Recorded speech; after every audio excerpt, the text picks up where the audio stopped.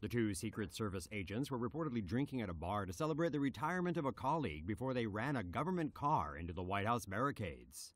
On their way back to the White House, the two agents tried to enter from an entrance that was closed off with security tape due to an investigation into a suspicious package. Witnesses said the agents switched on the overhead emergency lights and showed their badges to try to get through the closed section before they ran their car through the security tape and crashed into the barricades.